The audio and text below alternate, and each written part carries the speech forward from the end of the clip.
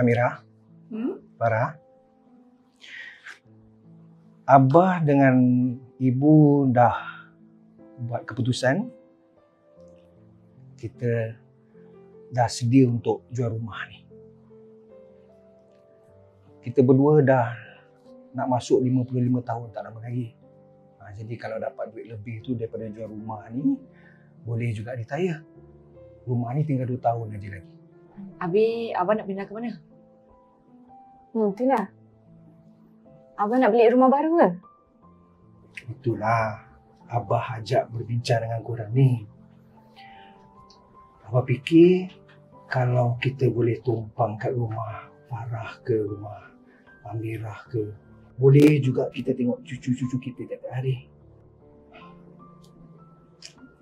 Lagipun Abah dah malas lah pasal rumah ni lagi. Asal Abah tak nak beli rumah kecil je? At least ada retirement home. Nak buat apa Farah? Kenapa? Farah tak nak jaga kita? Kita ni dah makin tua tu. Kalau tak pasal korang, siapa lagi kita boleh harap? Merepek je Abah. Farah ni cuma fikirkan tentang retirement Abah. Lagipun, Abah tahu kan, dalam masa 2 tahun, Farah dah nak pindah. Pasal masa tu Farah dapat kunci kondo.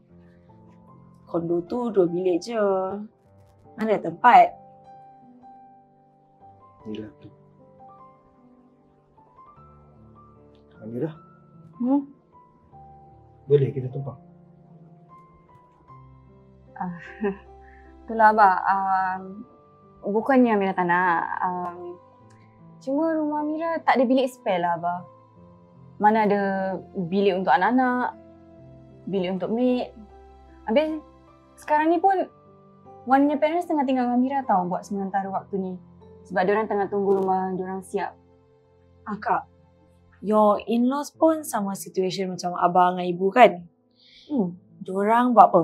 Beli rumah 2 bilik? Yelah, berdua je kan. Tak perlulah beli rumah besar-besar. Abah. Abah tak nak consider ke?